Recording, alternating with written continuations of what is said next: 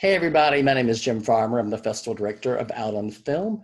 The sponsor of tonight's In Conversation is Atlanta Pride. So thank you, Atlanta Pride, for making this possible. We have a very special guest tonight. Please welcome Margaret Cho. Hi. Thanks so much for joining us. I really appreciate it. Thank you very much. I'm so happy to be here. Thank you. Well, before we start talking about the film, I have to ask you, this has been such a crazy year. How have you been navigating this year personally and professionally? Well, it's been really insane. I think that, of course, this pandemic could have been handled much more gracefully and much more efficiently if we'd had a real leadership in place. Certainly, it's been a very disappointing time, but I feel like now, a lot of my energy is being put into making sure that we can have a new administration in place and getting people out there to vote, whether that's out to their mailbox or, out to getting on Zoom and getting onto Biden-Harris sort of people getting the message out, getting sort of these campaign things going. So that's kind of been my last few weeks, actually. But it's been a really interesting time. I've had a lot of my tour dates canceled, unfortunately, or actually postponed until next year or until when we can do this again. So I've just been in my house cooking. I've been with my dog, Lucia. You see back here. Hello. She's working on a treat. And we're here, we're locked down, but going out to protest and wondering if, if you use milk, that gets rid of tear gas in your eyes, but I only have oat milk. Okay. I'm like, does that do anything for tear gas? I don't know. We'll try it. So I watched I'm the One That I Want again this morning. It seems hard to believe that it's been 20 years. It's incredible. It's really incredible, but it feels really exciting. I watched it and it's I don't know, like I have so much excitement about stand-up comedy. I still love doing it, and I still have the same excitement around it. It makes me really miss it. It's the one constant in my life, except for now, of course. But it's the one thing that I've kept doing throughout this time, except for in this pandemic. So it just reminds me of how much I really am grateful for it and how much it's sort of changed me and helped me grow up as a person. So I really love stand-up comedy, and I can't wait to get back to it. Great. You were well known before the film, but can you talk a little bit about what I'm the One That I Want did for your career? It really helped me kind of understand myself as a stand-up comedian, and kind of helped me understand how you could take what really was sort of interpreted for my career as sort of a grand failure and turn it into a success. I had been really largely known before that as a television star. And I had the first Asian American television show, All American Girl, which did not become a very successful show, unfortunately. Now, in hindsight, I look back and see, well, it was the catalyst to help me write this show, which became a stand-up comedy film. And that is I'm the One That I Want. And that really actually inspired a lot of other comedians to do these specials, who create these kinds of like big platforms for themselves. And now, we have so many great comedians who saw this movie, and really were inspired from it. So I think that's really exciting. A lot of not just comedians of color, not just women, but a lot of queer comedians as well. So I feel like this film did a lot for representation within comedy. And it's not necessarily the film, but the legacy of people who were inspired by it that I think is the true accomplishment of what this film did. Do you think that a lot of people knew all that was going on behind the scenes with All American Girl? I don't know, because it was really, television was so different then because we didn't have social media. It's hard to think about a world without social media. when show business was really a very different experience. You know, you had show business was something that was really a very protected entity. And, you know, you had a very kind of limited amount of story and content coming out from people who were performers. It was all really from a perspective of kind of publicists and agents and managers, kind of creating a story for artists to tell on a grander scale. And so you didn't have kind of personal storytelling and narrative that we have in social media that's really up to the minute today, like we have now. So it was a really unusual thing to get an insider view of what goes on in Hollywood. At that time, I think it was really this sort of revelatory thing to have things like the True Hollywood Story, which was just kind of behind the music era. So this was like a very like kind of new thing of like looking behind the scenes of Hollywood and kind of into the reality of what television can do. And, you know, we were just starting to understand the damaging effect of things like eating disorders, things like sexual abuse, things like sexual harassment, things like the casting couch, things like the Me Too movement hadn't occurred yet. So we were trying to figure out a way to talk about it, but we didn't even have the language to.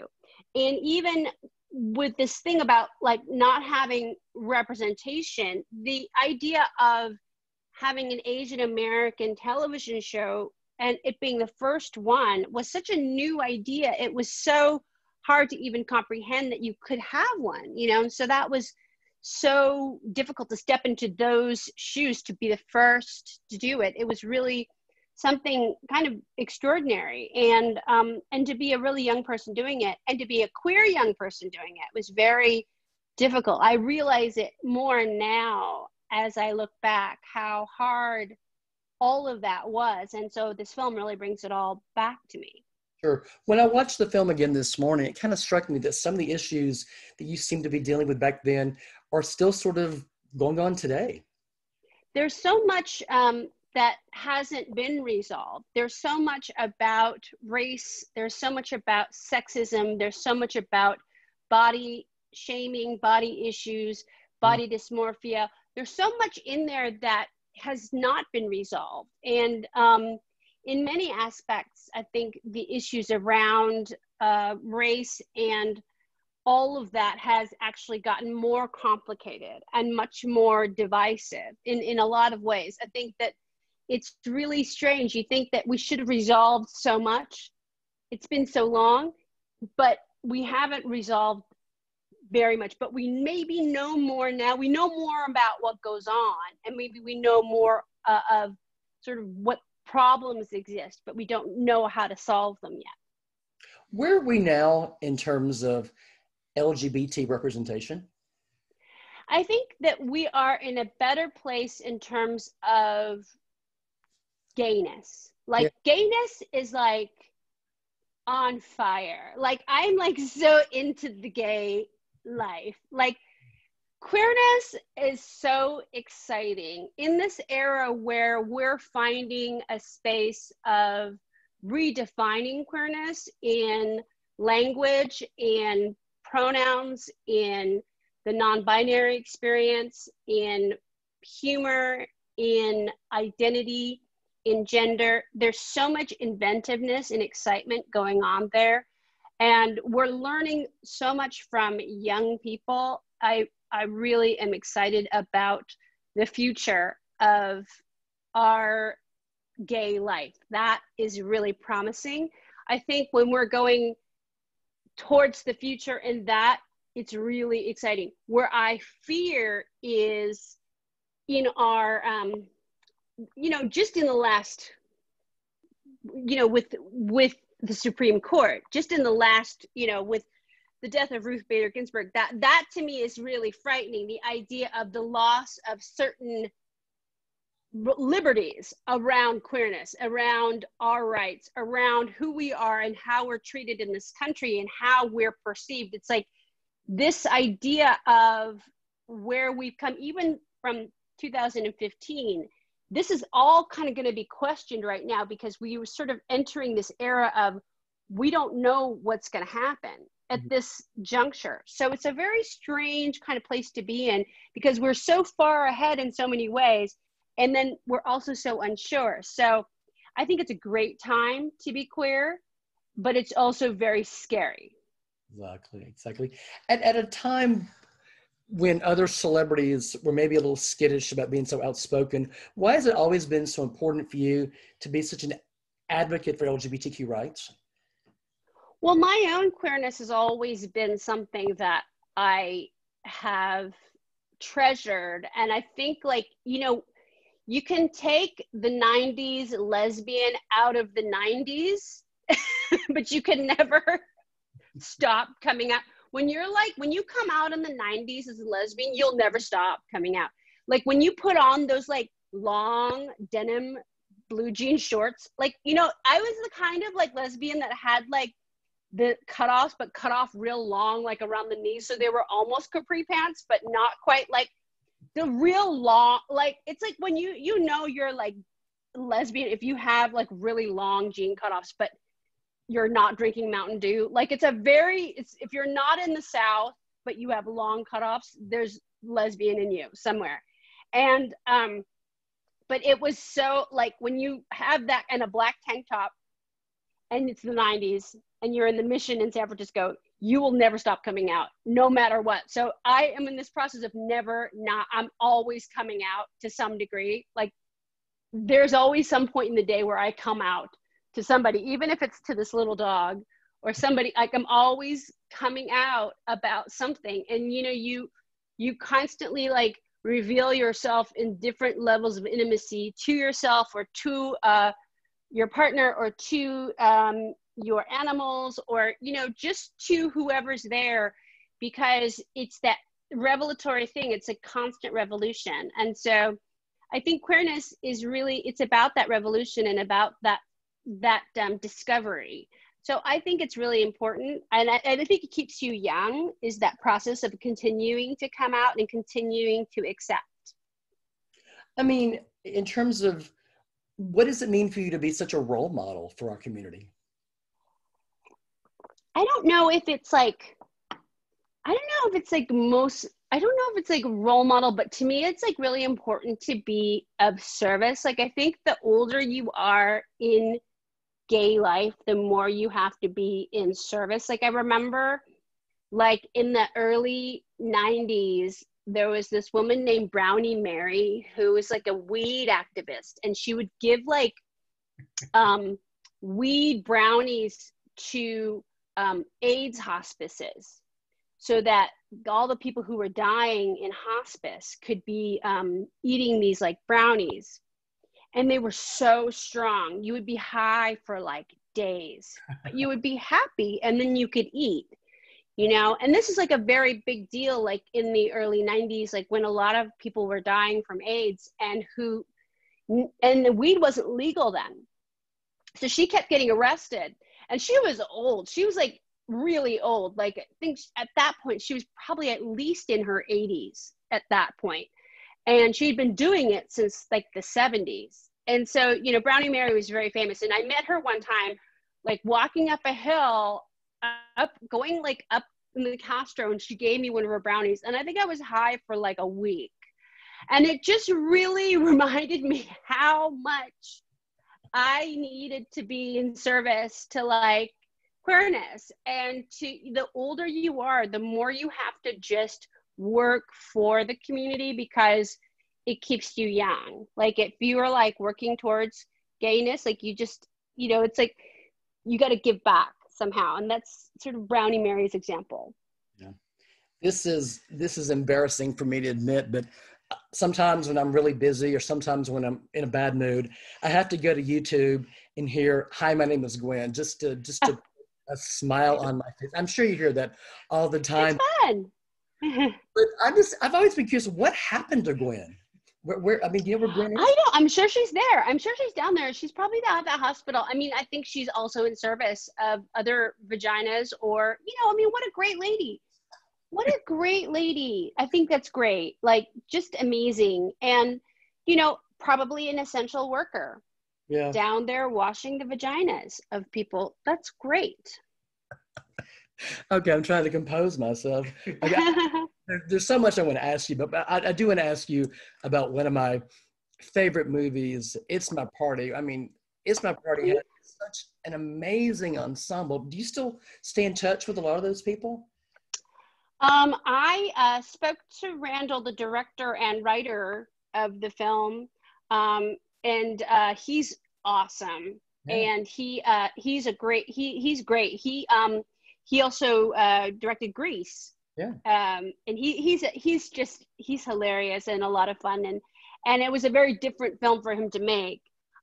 It's actually his story, and he is the survivor. He's sort of the Gregory Harrison character, and it's a beautiful film.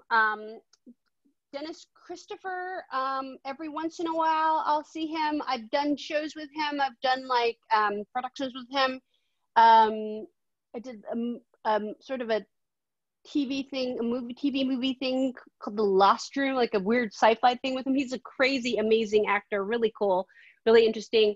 I've seen Olivia Newton-John socially around. It was Roddy McDowall's last movie, which is really cool. He was wearing like a burgundy blazer that was velvet and like a gray like turtleneck. I mean, he was just so elegant, and his hair was the same color as his like gray turtleneck. I mean, that's a real like gay royalty stuff, but and I think Nina Foch is in it too. Like all these like crazy classic gay kind of icons are in that movie. But yeah, I had a great time making it. And so every once in a while I'll see some of the people that sort of were surrounded that film. But yeah, we had a really wonderful time making it, and it was like really mid 90s crazy indie filmmaking, but lots of fun.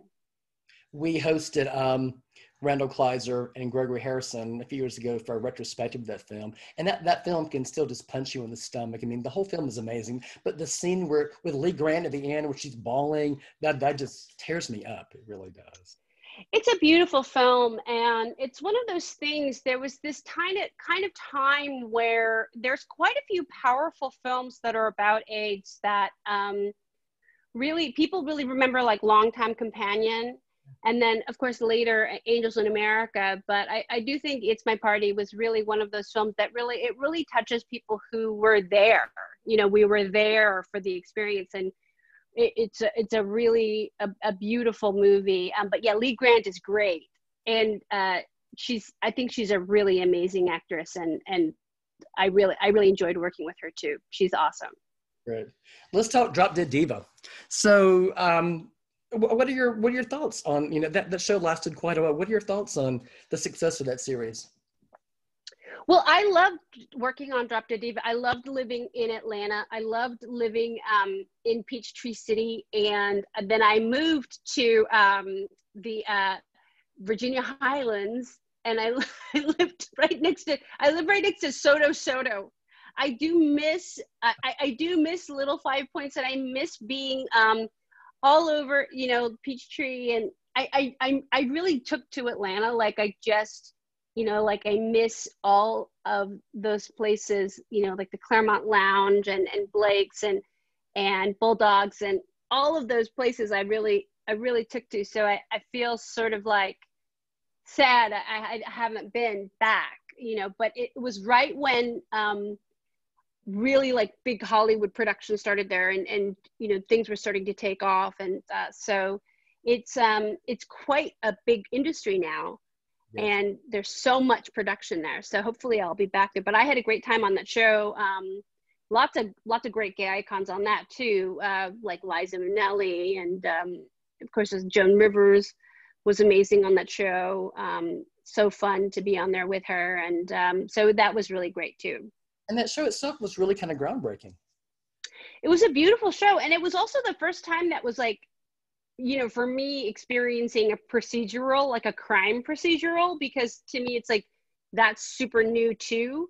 So, because that sort of storytelling is so interesting, where you're really kind of the reveal of like the courtroom and the sort of crime connections and all of that was, you know, to me, that was just such an interesting world. So it also opened up that kind of avenue of like wanting to do more kind of shows like that. And so that was really fun.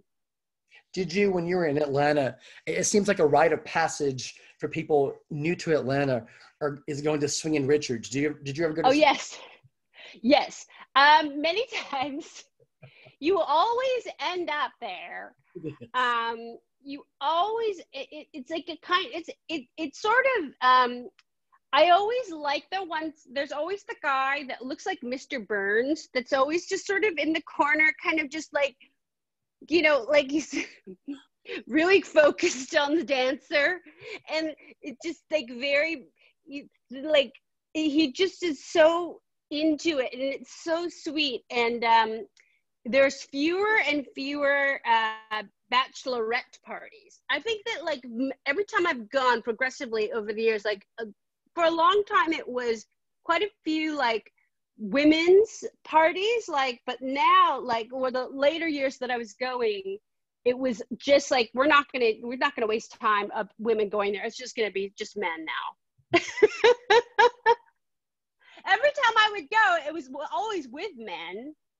And I don't know what the ruse is about women going. I mean, I could see women going to like Thunder from Down Under and stuff, but Swinging Richards, there's something about Swinging Richards where I guess, you know, like a male strip club is, it's sort of like Nob Hill Cinema, which is San Francisco male dancing establishment, which has never catered to a bachelorette party. It's never pretended to sort of be like a Thunder from Down Under, which Thunder from Down Under, who were also on the show with Drop Dead Diva, they made a couple of appearances.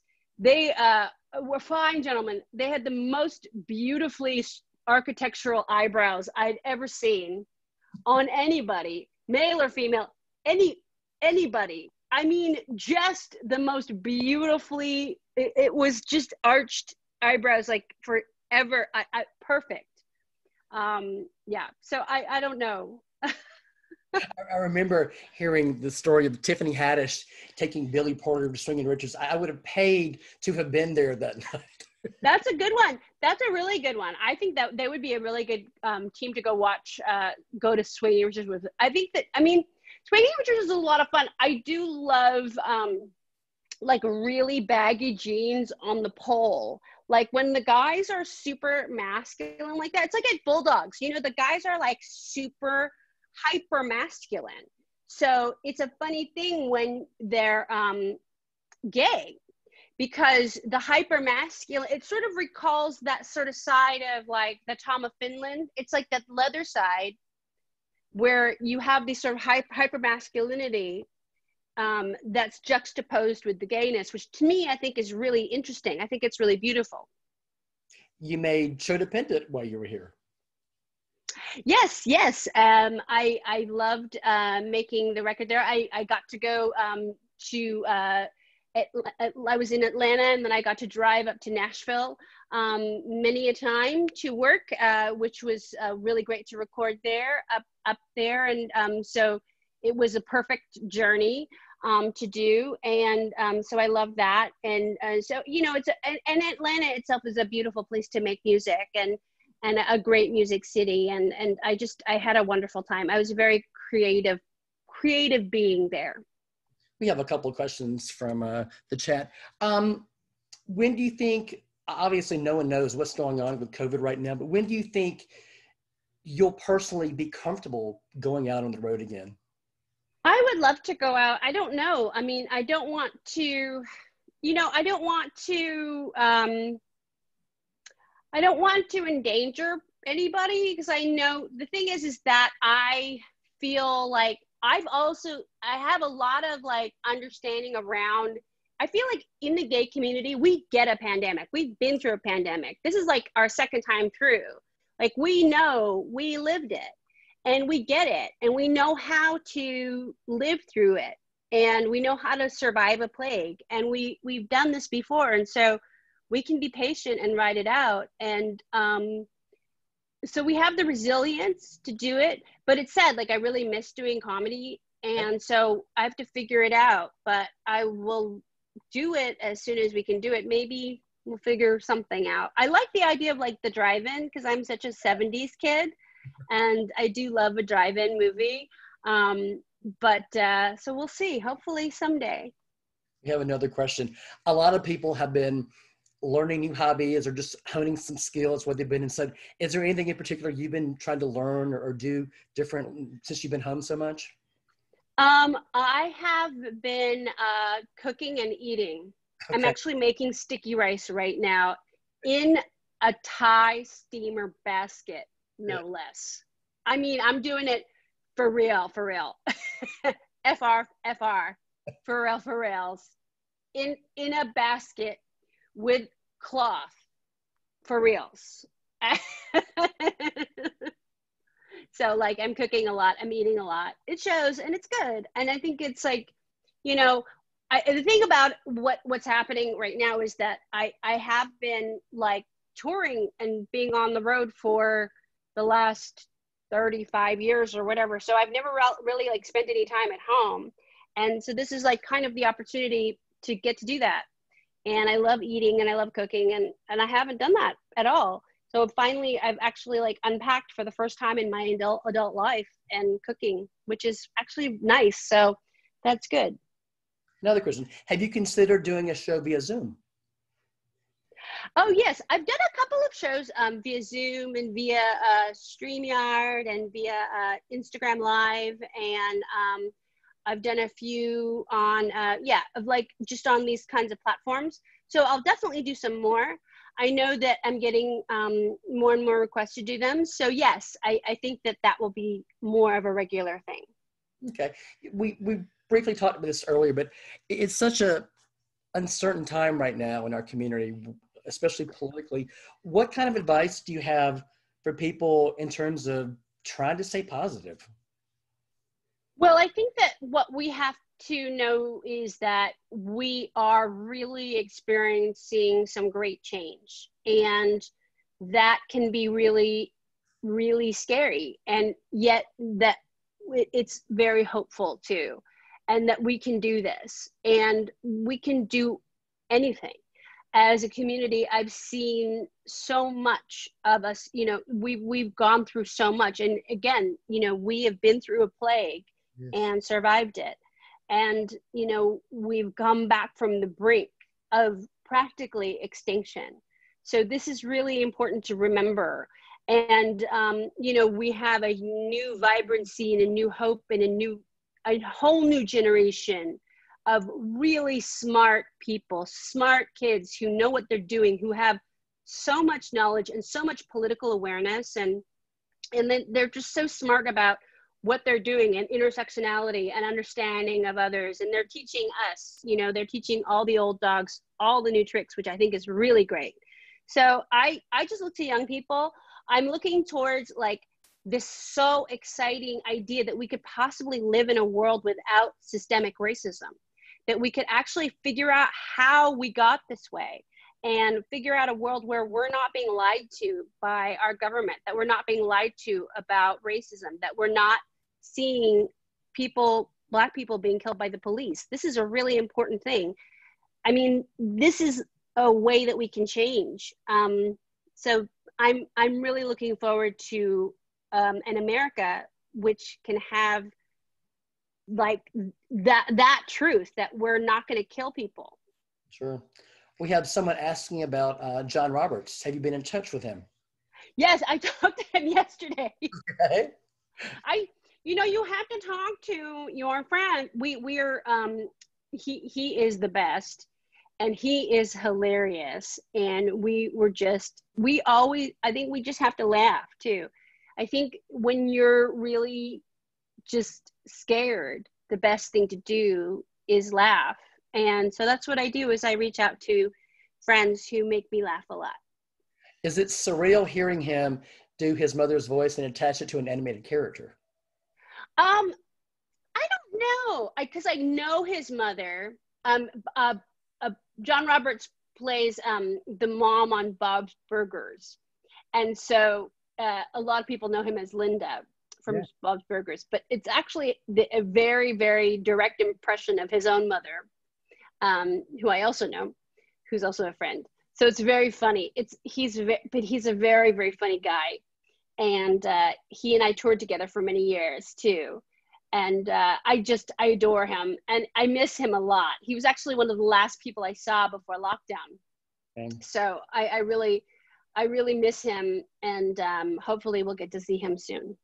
Another gentleman, this is just a comment. He says that he met you at Laughing Skull, and he's hoping eventually you might be able to come back to Atlanta and do Laughing Skull again. So. Oh gosh, I love the Laughing Skull. The Laughing Skull is a great club that's inside the Vortex, which is a place I used to live above the Vortex. That's how Peachtree I am. I would live upstairs on the 8th floor of the building above the Vortex, and it's the best, and it smells like bacon up there.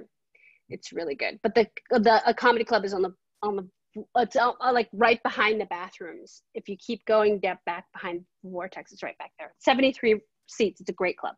We have one more question from the comments. What are your thoughts on that pink skirt and pants ensemble you wore during I'm the One That I Want? I actually love that pink skirts and pants ensemble. It actually kind of holds up. It's really interesting because it's I had just come back from Tibet. So I wanted to wear something that was sort of like a little bit, it kind of was like uniform dressing, but it was a little bit like, it could be almost like a kind of a tie, but also Tibetan kind of outfit, like looked like a national costume from a country that we don't know, but it was very, it was exciting. I'm like into that outfit. I think I have it still somewhere. I'm sure I do. I looked up IMDb, and you have a lot of upcoming projects. Can you talk a little bit about some of the projects you have coming up? Well, I have a movie that's actually out really, really soon. The trailer's out. It's called Over the Moon. It's on Netflix. It's an animated feature. It's a beautiful Asian American story. It's really, really sweet. And so it's with Ken Jeong and Philippa Soo and a lot of amazing, amazing, talented Asian Americans. John Cho's in there. Just everybody. It's super cool. So I have a voice in there, and I play a couple of characters actually. I think it's a beautiful film. So it's Over the Moon's out. I'm doing a new film. I'm starting it next week. It's a great drag queen. He's so funny, Charles Bush. He's so great. So I'm doing a film with him called The Sixth Reel. So I'm heading into quarantine to do that. So yeah, there's lots of stuff coming. So yeah, I'm working, but I'm not doing stand-up exactly. But I will. Congratulations on being able to work. So thank you. Before we finish tonight, I did want to present this to you. This is the Out on Film Icon Award, which we will get to you. Thank you. Thank you on behalf of all of us. Thank you personally and professionally for all that you've done for our community, and just thanks for always being there. That's really thank you so much. So thank you. Well, I'm so proud. I'm so glad to be here, and thank you so much. Thank you all for joining us tonight. Out on Film runs through October 4th, so please check out the rest of our schedule. And thank you all for joining us tonight. Thank you, Margaret. Thank you.